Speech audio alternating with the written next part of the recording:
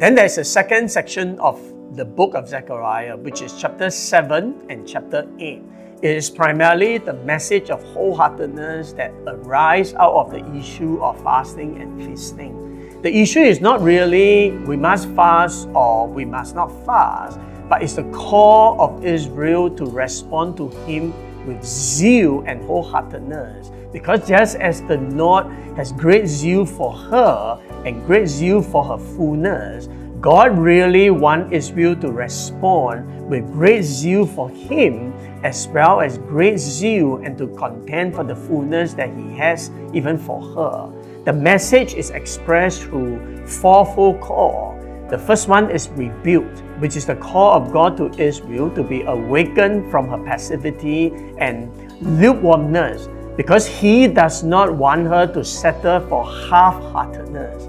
And the second call primarily is repent, which is a call of God for Israel to return and to repent, because it's through her repentance unto the Lord that God will restore her to all the promises and plan and the fullness that He has for her.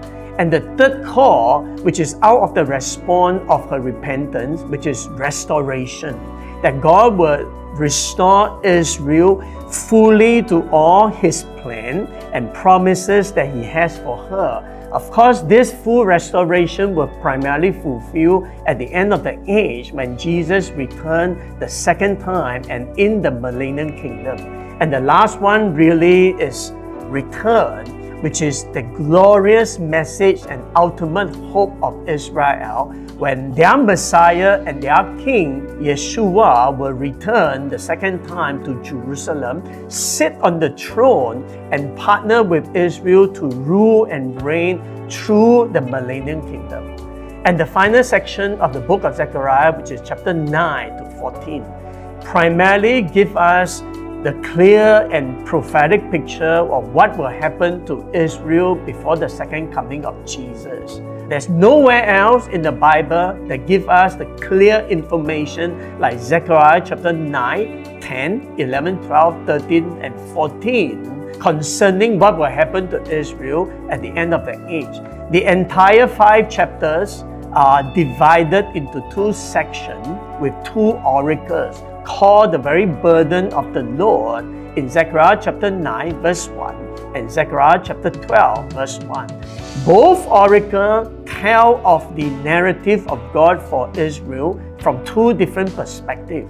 Zechariah 9 to 11 is a prophetic insight into how God will regather Israel back to a land again, and then how God will deliver Israel from all her enemies. And thirdly, how God is warning Israel of the deception that she will face at the end of the age. Then Zechariah chapter 12 to 14 primarily give us that picture of what will happen to Israel at the end of the age. Israel, with no shadow of doubt, in accordance with Zechariah 12 to 14, will go through another crisis. And Israel will face another great Holocaust that will far surpass World War II. God allows it, and God directly orchestrated it for a purpose. That is Zechariah chapter 14, verse 1 and 3. His primary heart is to refine, to purify, and transform Israel, which is Zechariah chapter 13, verse 7 to 9, so that she can become a vessel that is worthy to partner with Yeshua in ruling and reigning in the millennial kingdom, where Isaiah chapter 6 verse 13 call it as the Holy Saint. The book of Zechariah gives us a very clear message of God's heart and zeal for Israel, and also what will happen to Israel at the end of the age, but ultimately how God will restore her even unto the fullness, where she will step into her destiny as the holy nation unto the Lord.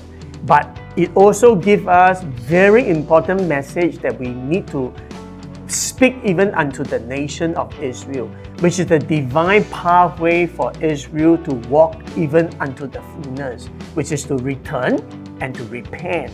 Because there's no way that Israel can walk into fullness and move forward without returning to their Messiah and to repent even of her sin. Where Zechariah chapter 1 verse 3, the Lord said, "Return to me, and I will return to you, says the Lord of hosts." And as she responds even unto the Lord, she will ultimately walk unto the fullness that God has for her as the holy nation. God bless you.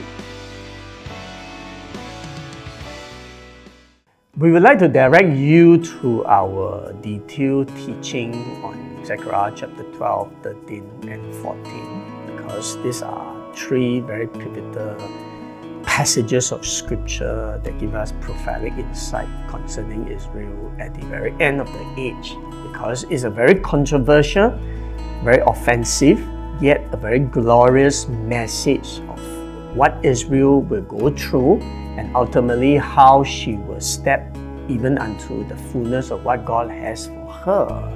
So we want to encourage you, because these three chapters are essential in understanding, firstly, Israel's trouble in the coming days. Secondly, insight into the real issue of Israel's trouble, which is not Satan, which is not anti-Semitism, it's not Islamic nation that's coming against her, but really is God who is zealous for fullness. And then, of course, lastly, God's role even in Israel's trouble, where 16 times in Zechariah 12 to 14 is mentioned this same phrase, "I will," primarily indicates God's active involvement in bringing Israel through the fire and refining her to be the holy seed. So turn to our detailed teaching in our website, which we will put a link even in this video. God bless you.